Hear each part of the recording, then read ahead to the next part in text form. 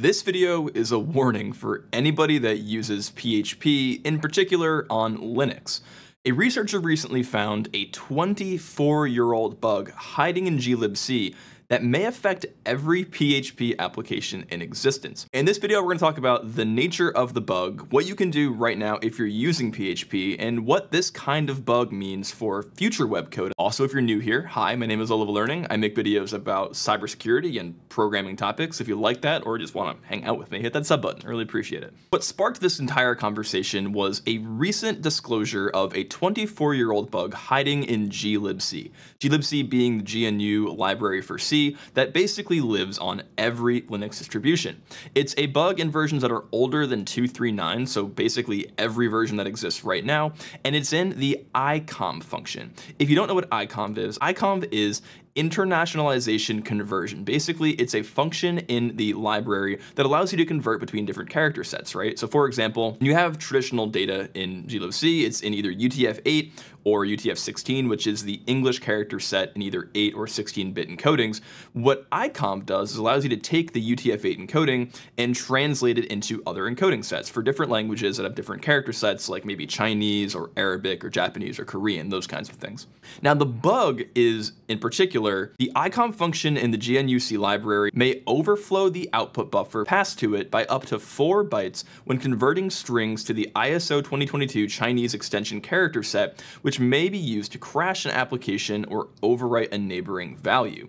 So what this is, the traditional buffer overflow, where because of the way that data is expanded when going to this Chinese character set, it allows a remote user to expand a buffer outside of its bounds by up to 4 bytes. And if you're not aware, a 4-byte buffer overflow is definitely enough to take control of heap metadata and use that to give a hacker remote access. Now, in particular, in the Chinese character set, again, I don't speak Chinese, but I'm making a general assumption about how the language works.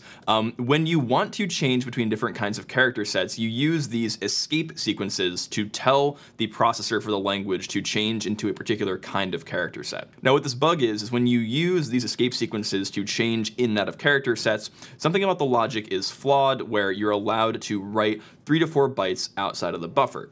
So this is a pretty standard case of logic errors in memory management that allow you to create a buffer overflow. Very common stuff for languages like C. You're probably asking, this is a bug in C, not necessarily a bug in PHP, so why does this matter for PHP? Well, unfortunately, we don't know the details of how this is going to play out, but enter Charles Fall, who I believe is a French researcher who has a talk at upcoming OffensiveCon in May, and this is the nature of the talk.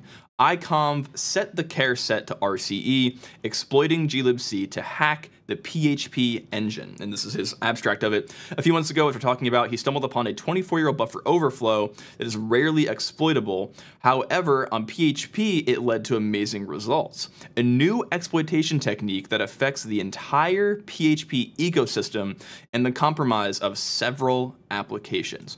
So it's important to remember that when you're coding in a language like PHP, an interpreted web language, at the end of the day, the code is running in a binary. That binary has to read the user data, it has to read the PHP code, and it processes it in a systems level language that could have memory corruption vulnerabilities. So while the PHP code is not necessarily a place where you can do buffer overflows, if the memory is mismanaged within PHP itself, you could exploit a remote server. So the details of how this bug works have not come out yet. The talk is actually May 10th to 11th. But what he's implying here, I believe, based on the title of the talk and the patches that have come out for PHP, there's a way in PHP to specify via HTTP headers the character set of the session that you're talking. If you're able to change the character set from UTF-8 encoding to this Chinese extension character set, the ISO 2022 Chinese extension, and using these escape characters, you're able to overflow the memory of the PHP runtime and potentially exploit glibc inside of your PHP installation. Truly an amazing bug if this is able to happen, and I think it's pretty scary because this CVE got rated an 8.8, which is not great, obviously, it's fairly high, but it's not a 10 out of 10. I think this bug didn't get a 10 out of 10 because it in of itself is not remotely exploitable. This code does not attach to a socket. You can't just go and exploit every libc that exists. But When you attach a library like this that has a vulnerability that processes text to a PHP instance that is literally processing data in and out from a user, you get a really interesting case where you tie a lower scale vulnerability to another lower scale vulnerability, and together they make a 10 out of 10, I would argue, vulnerability.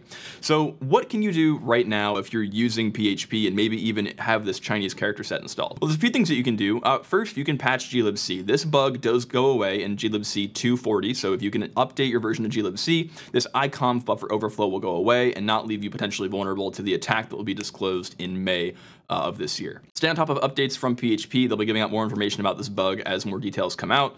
And 3, make sure you're watching your networks, right? If you see unusual traffic, if you see people going in and out of your network that normally don't, IP addresses, kinds of traffic, etc., I would keep on high alert until you figure out if you're patched or not. And the question we're all waiting for the answer to, would Rust have fixed a bug like this? The answer is kind of. I don't think this kind of bug would have been caught in compile time checking like the borrow checker or bounds checking that the Rust compiler does do at compile time, but at runtime, by accessing outside of the bounds of an array, Rust would have gracefully killed the process as to make it not exploitable. So this bug would have been just a DOS condition or a denial of service condition that would allow us to crash a server, as opposed to what could be an entire compromise by hackers. So would Rust have fixed this bug? A little bit, not completely. A little bit. So that's it for now, guys. I appreciate it. Thanks for watching the video. If you like this video, hit the like button, hit subscribe, and we'll see you in the next one. Now, while you're waiting for the next video to come out, go check out this one.